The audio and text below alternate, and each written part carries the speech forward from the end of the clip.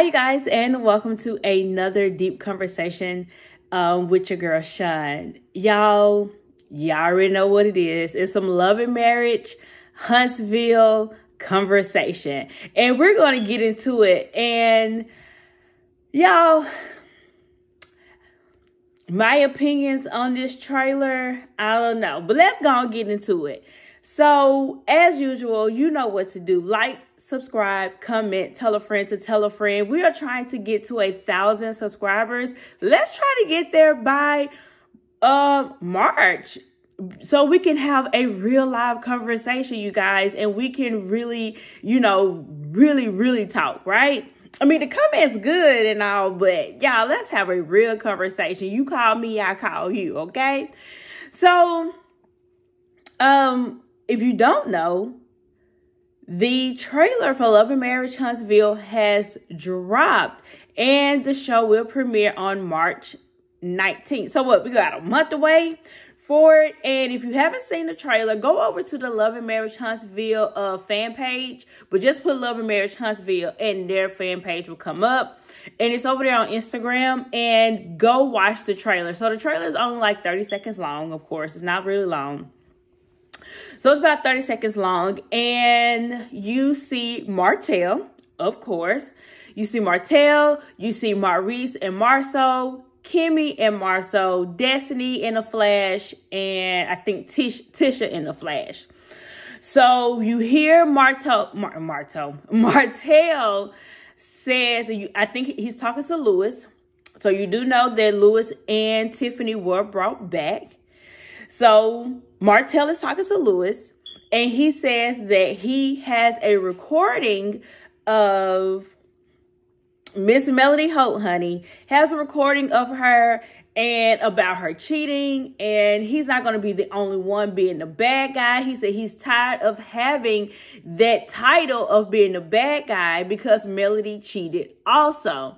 So he's telling it to Lewis. Then it flashed over to Maurice and Marceau, and they're talking about the picture that Marceau dropped on his Instagram when all of them was in Atlanta.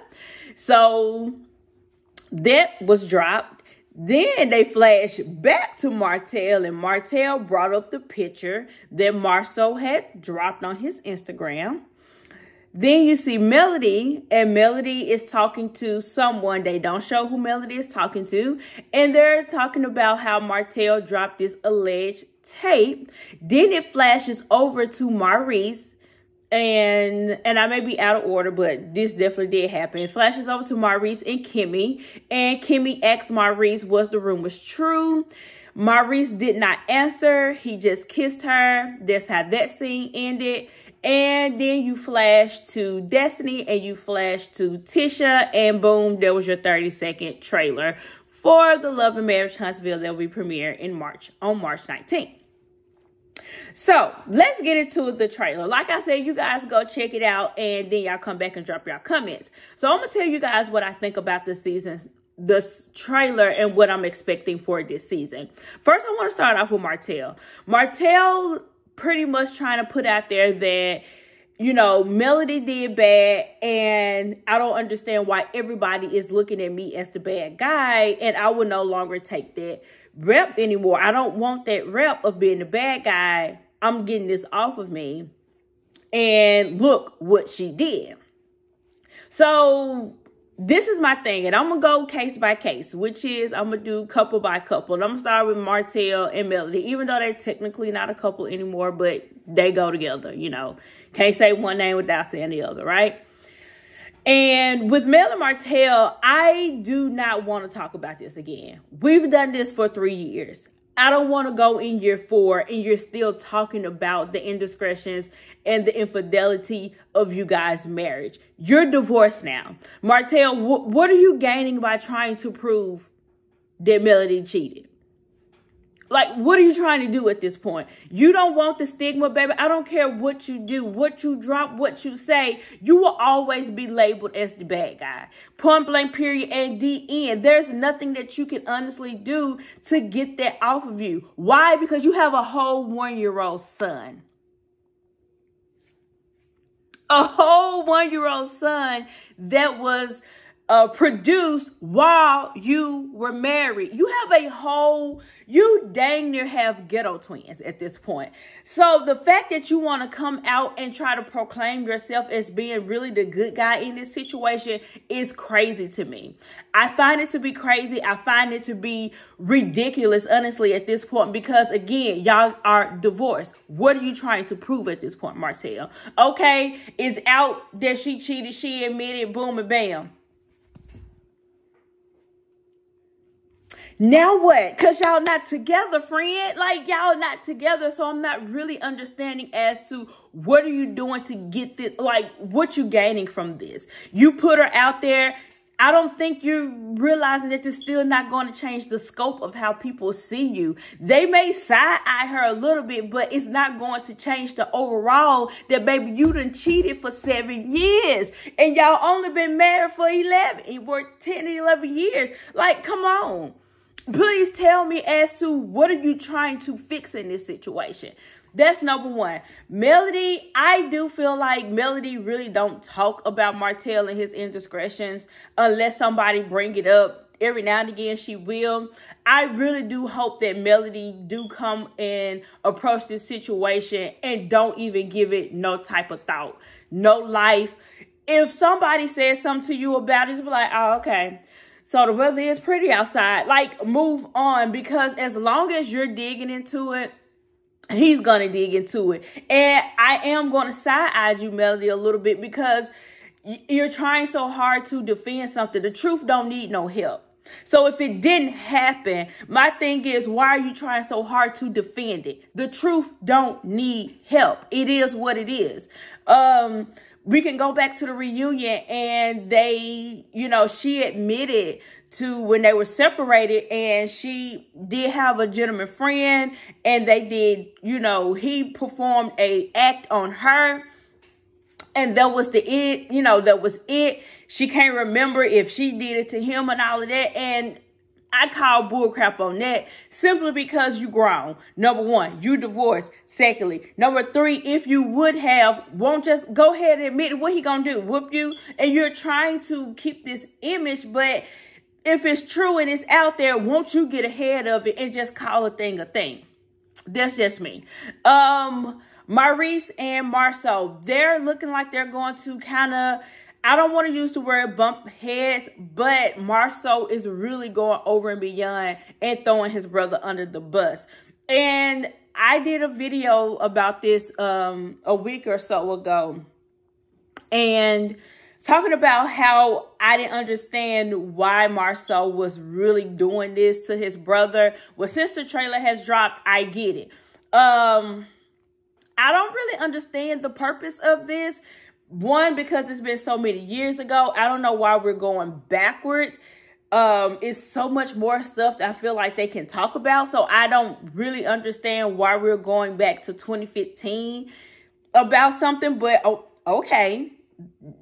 Oh, that's what we're doing. All right. That,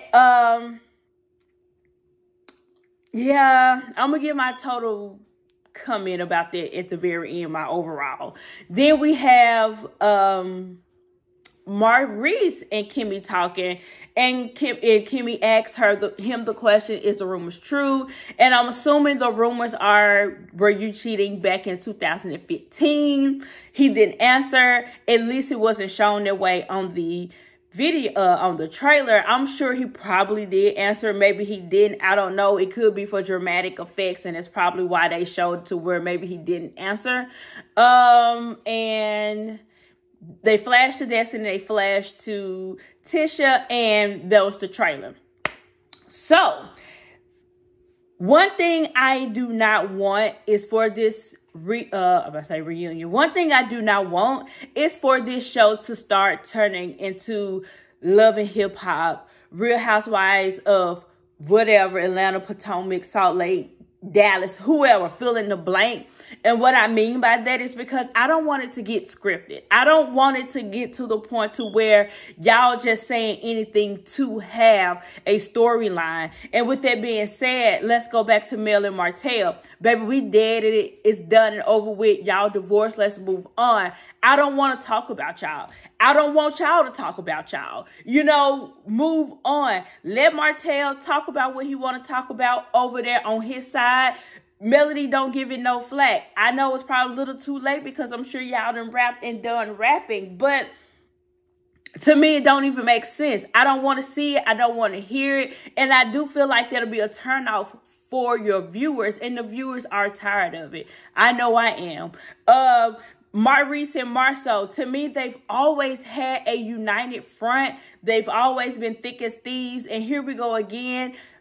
I'm going back to where I think it's kind of like, let's have a storyline. Why are we talking about this? Why is it a thing? Marceau have always been so hell-bent on what the blogs say. Let them say it. It don't affect my day-to-day if y'all want to believe it. But now all of a sudden it's a, let's talk about what the blogs say. Now it's a, yeah, let's talk about something that happened back in 2015 and you're throwing your brother under the bus.